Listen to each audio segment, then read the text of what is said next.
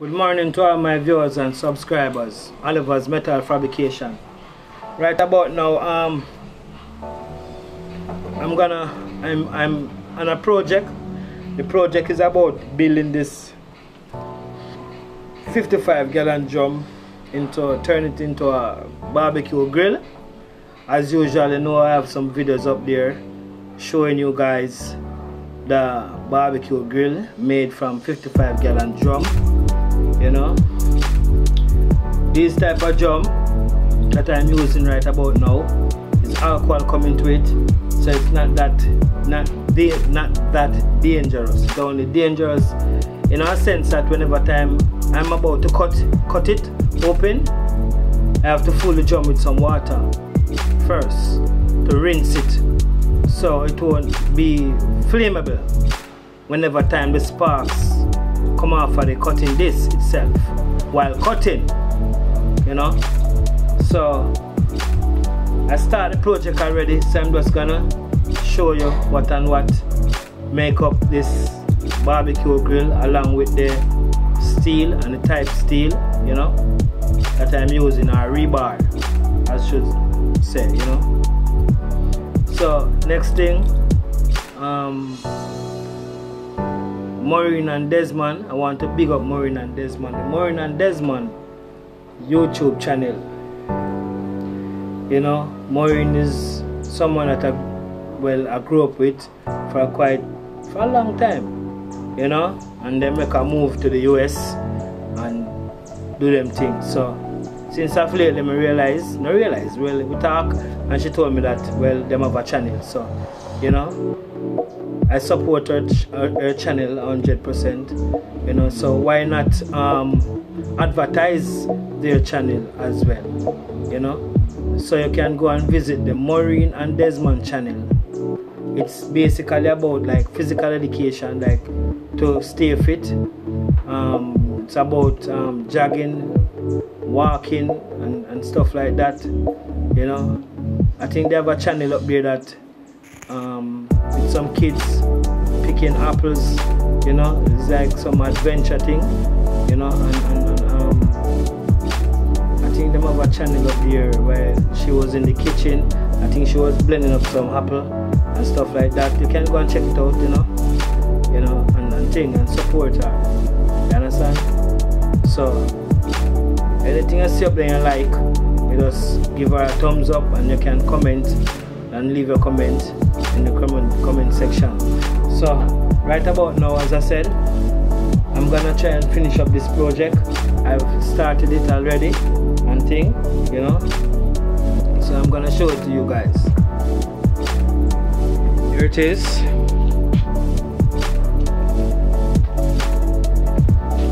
Stand. If you look closely, the steel is rough. This is 1/2-inch corrugated rebar, 1/2-inch corrugated. This is the type of material that they use in construction to build house and stuff like that, fences and stuff like that. But we can use it and do this kind of work as well because of steel it is, you know. So we use it and frame up the stand itself, which the drum fit in between, you know. This is some hair holes, and this is a bigger one. I'm not gonna cover this one. Okay, as you can see, the labels are still there, you know. As you can see, I don't know if the picture quality is not 100%, but sometimes in life you have to start from somewhere to reach somewhere, you know. So as you can see, it's a dangerous, or danger, attention, whatever. It's dangerous anyway, because if you notice, you see them show you, none of that, no cutting touch allowed. But as I said to you before I cut the drum into 2 halves, I first fill the drum with water to rinse it, so in that way it won't explode on you, you know. So you can see them put up them sign telling you that no fire, is allowed near this drum, all right, while it has in the alcohol, you know. You see that? Yeah. So as you see here, this little thing,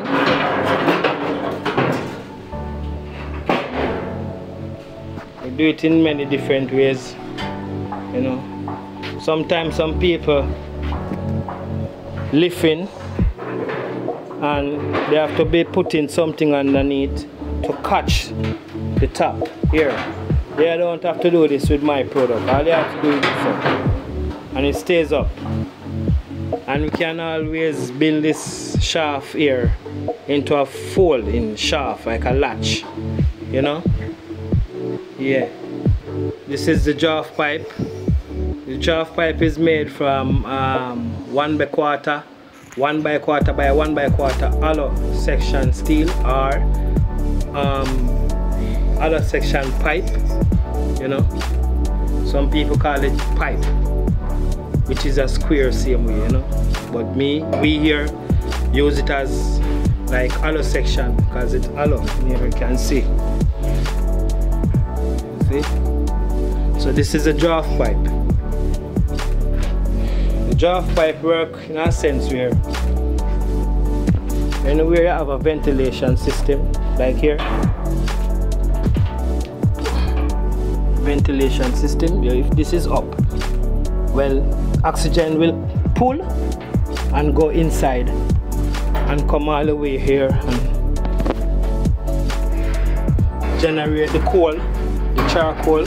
The charcoal will be rest onto this piece of flat sheeted. It's a piece of job that I cut out and place it inside. Brackets underneath, nut and bolt. So it ice itself off the drum. So the coal doesn't rest directly there and here, you know. Yeah.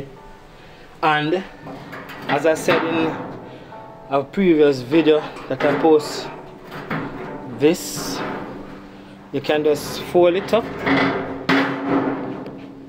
you can just take it out and put it elsewhere or whatever or wherever and clean out, take out, you know. Yeah, so if I look closely, see some holes here.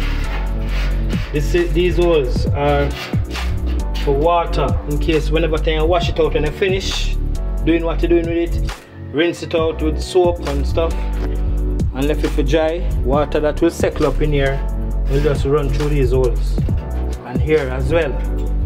And here can use as a ventilation system as well to pull air inside, as well as this one. But I will not cover this one, shall remain just the same. So as I can see, I use brackets here, nut and bolt. See? Nut and bolt. You know, 2 by 1/4 inch nut and bolt. Yeah. Here as well. This one has to close from outside here. If you notice, because this was in the way, so I couldn't really deal with it, you know. And as I say, the inches they are ribbit. Yeah, they are riveted. A rivet. Some people call it ribbit, some people call it rivet, you know. I haven't installed the handlers yet. You look closer, you can see the inches.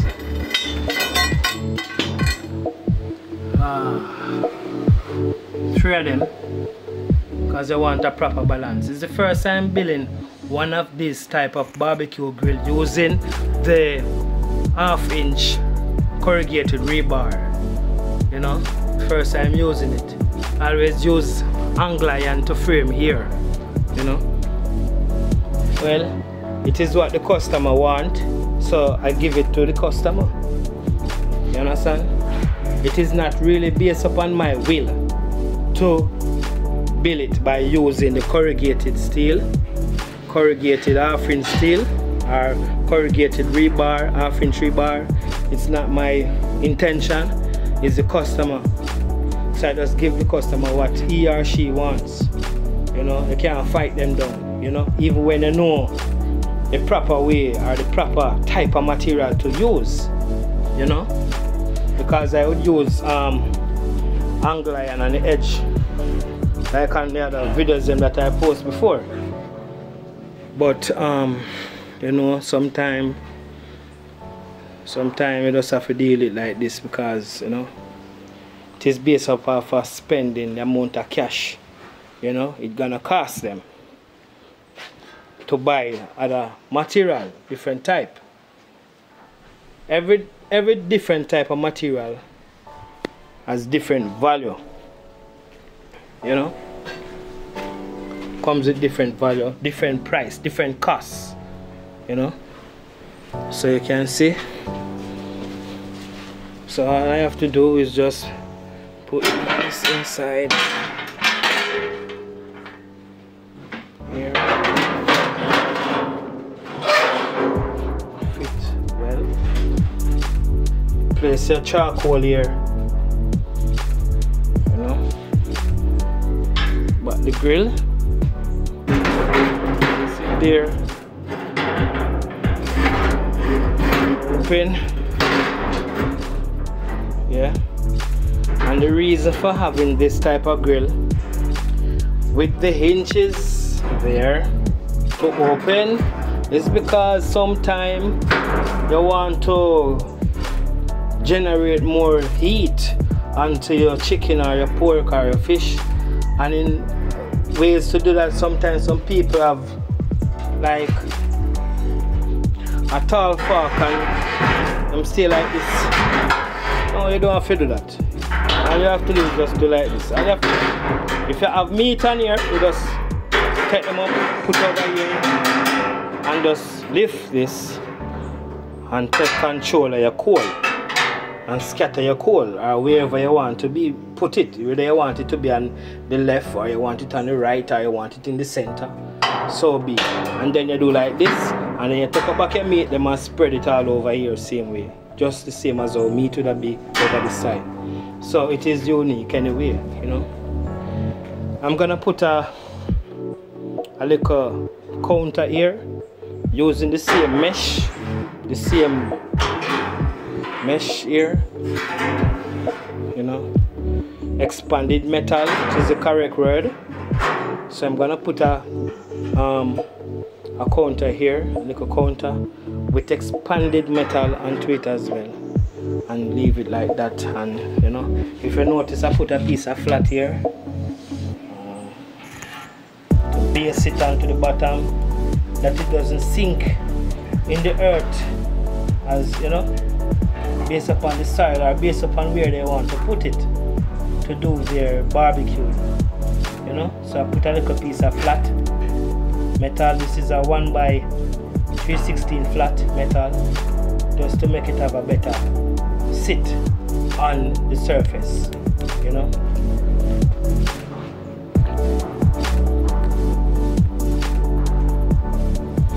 There it is. It look good, don't it? Look good, man. Trust me.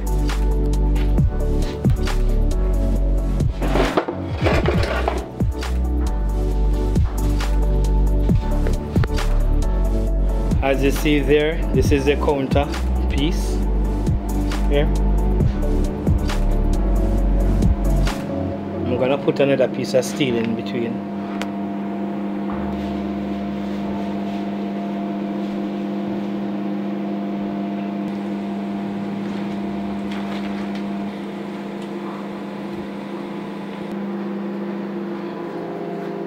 So like a pattern into the middle.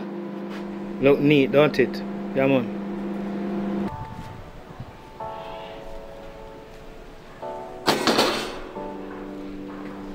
That is the expanded metal. Very sharp. So you have to be careful when using this type of material.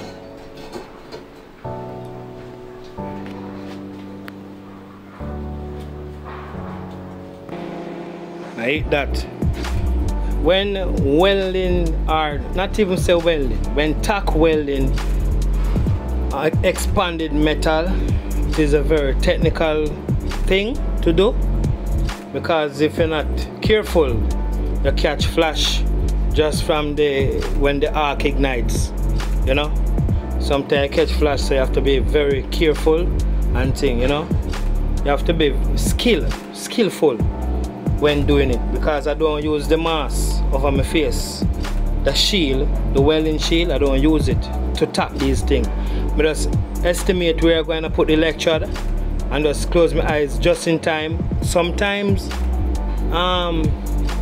the plant is so high, the welding plant, that it just ignite out of thin. You just ignite right before you, and it catch you half guard and you high. See all of that, you know what I mean? So you have to be careful when tack welding this type of material, expanded material. You have to hold it, and then imagine where you're going to put the tip of your electrode onto the job. Okay?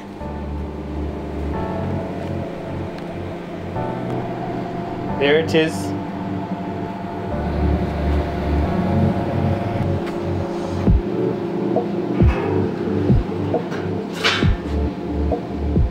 Gonna be like this.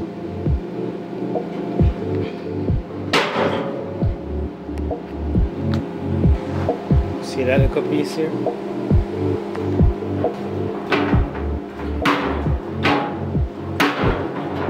This is what is gonna use to just catch this counter here. It's gonna stop onto here. See? So all it needs now is just a stop underneath there to stop it. See? Onto this piece of material. Like this.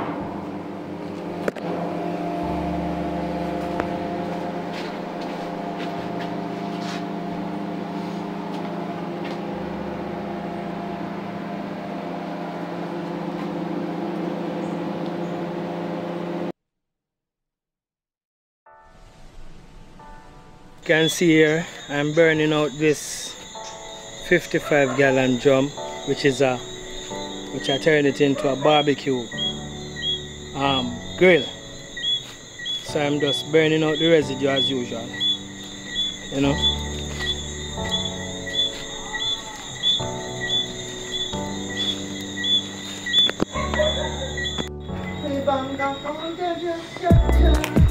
As you can see here, I'm installing the handle onto here.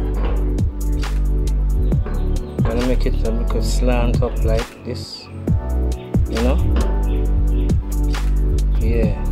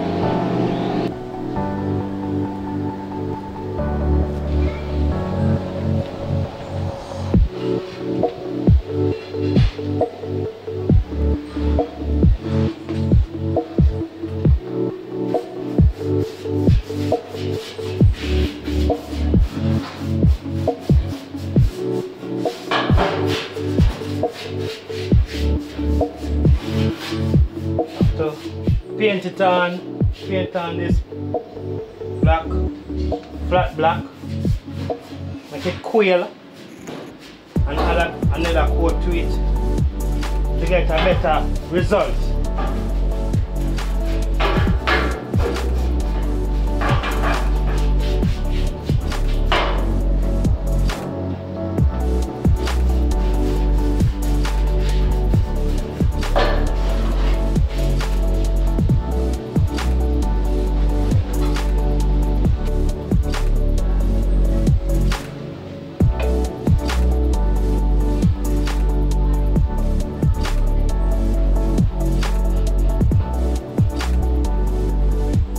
Get my compressor, man. Everything will fall in place, you know, very soon, you know. It's just about time, so we don't run down nothing. We just stay in our own league and do our own thing until better come. Because better must come, you know. You understand? Once there's a living person on earth and you have life and you have breath blowing at you, something will come for you, you know, something is in the atmosphere for you. You understand? You just have to just think about it, dream about it, sleep about it, eat about it, think about it. That's how life is. So, we just use the paint and paintbrush for a time, not for long. You still can't do without doing things the old school way, because this is the old school way before compressor was exist, you know, and all those things. So I just circle, you know, time is the master.